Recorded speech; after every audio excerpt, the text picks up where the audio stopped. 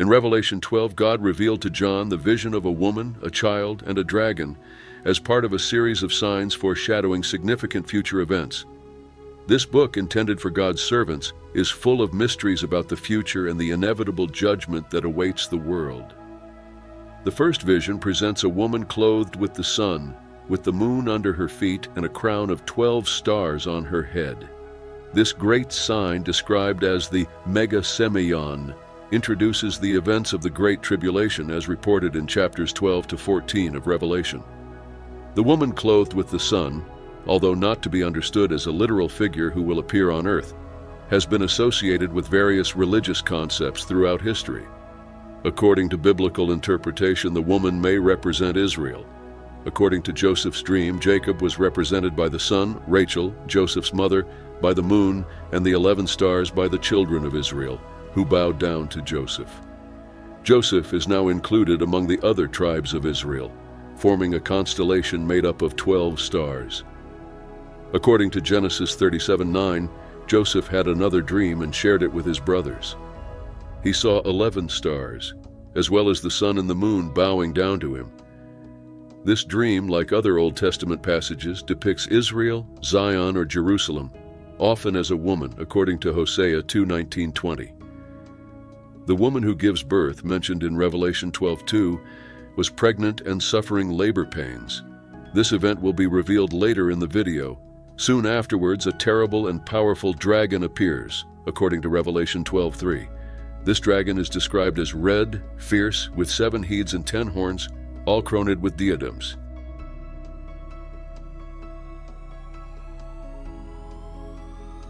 It is important to understand that these representations are symbolic and not literal.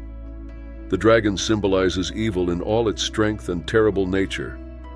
The 7 heads, 10 horns, and diadems represent power, authority, and knowledge, conveying a sense of immense power and authority.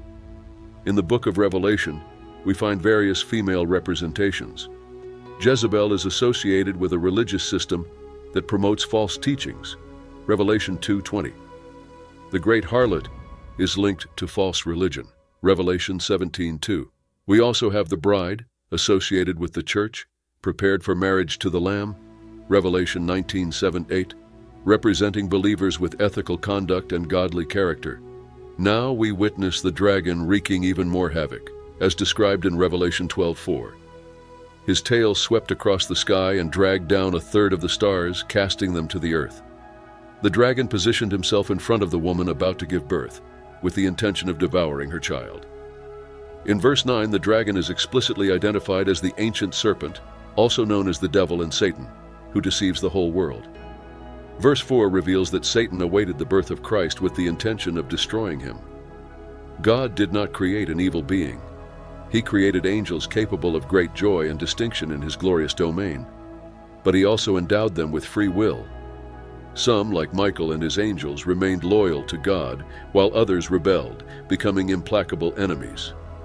The male child mentioned would rule all nations with a rod of iron, referring to Jesus Christ, the Messiah, who rules the world with divine authority.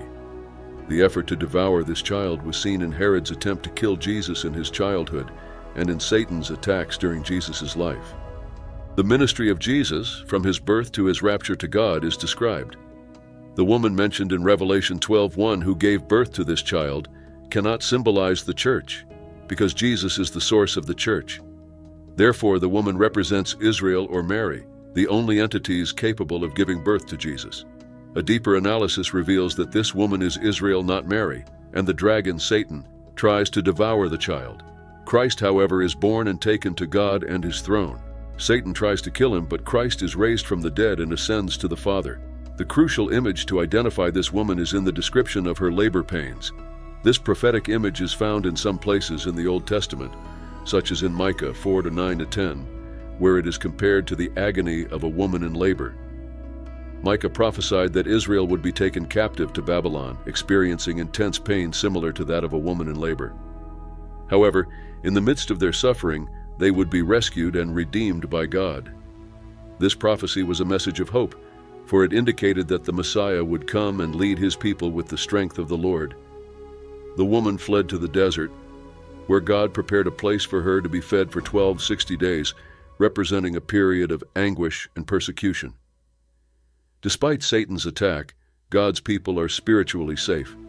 The battle in heaven between Michael and the dragon results in the defeat of the latter, who is cast down to earth with his followers. Revelation 12 describes a cosmic spiritual conflict, where Satan and his followers march against heaven, but are defeated. The believer's strategy for overcoming Satan's attacks includes covering, confession, and courage. The accuser Satan is defeated by the power of Christ demonstrated on the cross. Satan's expulsion from heaven illustrates Christ's redemptive victory over him. However, Satan turns his attention to the woman, who is given wings by the great eagle to fly into the desert, where she is sustained for a time, times, and half a time away from the presence of the serpent. The serpent poured water like a river from his mouth to drag the woman away, but the earth came to her aid. The earth opened its mouth and swallowed up the river that the dragon had thrown out. Then the dragon raged against the woman and went to make war against the rest of her offspring, those who keep God's commandments and have the testimony of Jesus, standing firm in them. Earlier, it was mentioned in verse 6 that the woman would flee to the desert for protection during times of tribulation. The verse picks up on this idea after noting the effect of Christ's victory over Satan. Satan seeks to attack, but the woman is given the wings of the great eagle to fly into the wilderness, where she will be protected for a set time. This image of being carried on the wings of an eagle reminds us of how the Israelites were saved in the desert. Satan tries tirelessly to destroy God's true followers, but his efforts are in vain. Their failure only fuels his anger, and he turns his attention to the other believers who keep God's commandments and maintain the testimony of Jesus. The chapter gives us a timeline of these events.